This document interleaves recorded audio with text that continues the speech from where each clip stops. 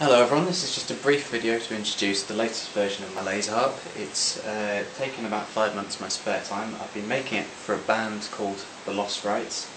Hopefully I can just take you through a brief example of some of its functions. This is what it can do. Obviously that's going through a certain kind of synth. It's MIDI controlled, so you can put it through any synth you like, but it's MIDI enabled. So this is our control panel on the laser harp. As you can see, there's a few changes since last time. Last time I only had 6 buttons. Now that would have been these 6 buttons here, and those control semitone along the top row, octave, and scale. Now there's a few others. Obviously you can see I'm changing up through the semitones there. What these other two, no, there's up and down here, these other two will control temporary semitones, so they only sharpen or flatten the note while you're holding it down.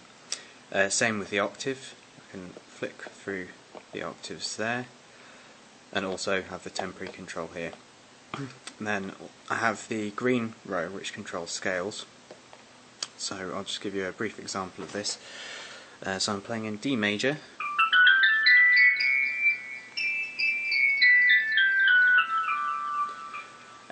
Or I can make that say something a little odd. The D pentatonic. Whole tone scale. It's also quite high pitched, so I'll just. So you get the idea with that. So I also have the temporary scale controls here, although they're actually of limited use. So the other major change is this blue row, which I've decided to assign to CC controls, so I can use them to control effects in your digital audio workstation software. So let's see. On the first I have a filter effect. On the second is an octaver.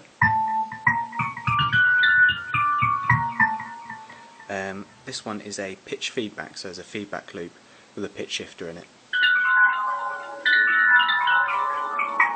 It's a very weird one. And a reverb, a very long reverb on this last one. So I can obviously combine those.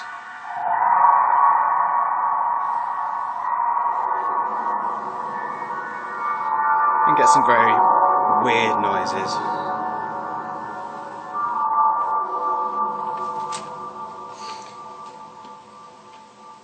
So this one is also velocity sensitive, as the last one was, so the faster you break a note, the louder it will be, and the softer you do it, the quieter it will be. That's obviously probably the lower limit. I'm working on making it a little bit more sensitive to velocity. Okay, well hopefully that covers all the functions.